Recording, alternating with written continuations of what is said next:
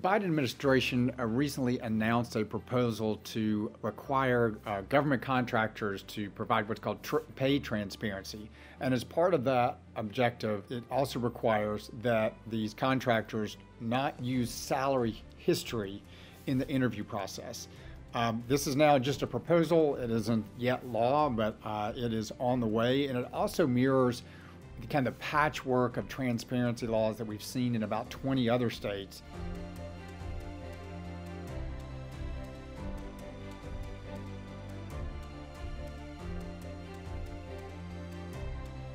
DC recently just acted its own wage transparency law. All of these laws have a similar objective, and that is to combat the equal pay problem. So historically, women on average have been paid less than men.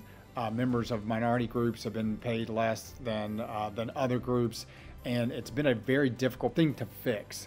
There is the Equal Pay Act, which does make it illegal to pay somebody differently on the basis of sex alone, but that law has been around since the 60s, and the wage gap has not closed. So this has been an effort to provide pay transparency so people know what other people are getting paid working for the same position, because historically workers were not required to have that information, and in some states it was perfectly legal for an employer to fire you for even asking other employees what they made. And then as a second part of that problem, particularly for women, using previous pay history to set current pay has put them a step behind, because often they would come into the workforce at a lower salary range, and then they apply for a new job, and at the new job they'd ask what you were making at the old job, and then they'd only pay you a little bit more. And men were coming in, with a bigger advantage because they're coming in at a higher rate of pay and then building upon that. So these wage transparency laws, including this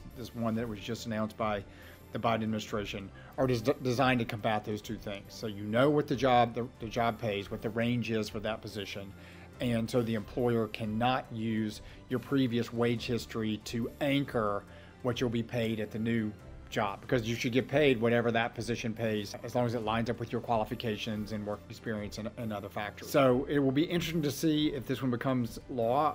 It looks like it probably will. There are some outstanding questions, particularly for government contractors. Remember, there are a lot of companies that do work with the federal government. Which workers will be covered by this law? It's clear that people working on government contracts will be covered by the law, but will workers that work for the organization but don't work on government contracts, will they be covered? So all in all, a very positive development for workers, and it'll be interesting to see how this one actually becomes law and who it affects. The EEOC recently announced an initiative called its REACH initiative, where it is trying to reach out to underserved populations to explain to them their employment law rights and to make it easier for them to file a charge with the EEOC if they are treated unfairly in the workplace. The EEOC being the Equal Employment Opportunity Commission, because a lot of these communities, particularly for migrant workers, people who are not native to this country, people who may have a disability, may not even know what the EEOC, what it is, and B, may not have easy access to filing a charge. And so this is an effort where the EEOC will go on a listening tour to hear what the people's needs are and to come up with objectives to make it easier for these populations to have access to the EEOC. This is a wonderful thing. Everyone should know what the EEOC is, what its mandate is, and how to file a charge if they are mistreated. I think one issue will be, as a practical matter, the EEOC is already overworked.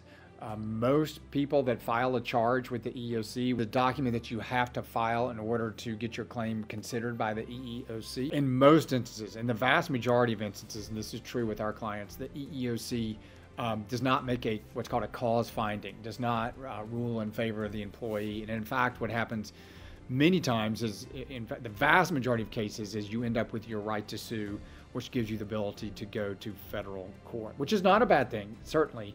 But these underserved populations probably don't have easy access to attorneys. And while it's not required to have an attorney to file in court, it certainly helps. If you go what's called pro se by yourself, it's a very heavy lift to win in court. So as a practical matter, even if people file at the EEOC, many of them their claims do not, they don't get any measure of justice. That's not to say it's not an important process. You have to file with the EEOC for many discrimination claims in order to keep your claim alive. And the EEOC does have a mediation process. It's not mandatory, so companies are not required to participate in it, but sometimes they do, and it's possible to get cases settled at that stage. So it's not that if the EEOC, opens its gates more broadly to these populations, which it should, it's not that there will be no justice. It'll just be interesting to see how this affects the EEOC's already very substantial caseload. And at the end of the day, how much help are these folks going to get? Again, remains to be seen. I think it is a very worthwhile objective. And for employers, you probably should expect, once this is initiated, is that there will be more charges filed. And so you want to make sure that everything is clean on your end and that you're not running afoul of laws that the EEOC enforces.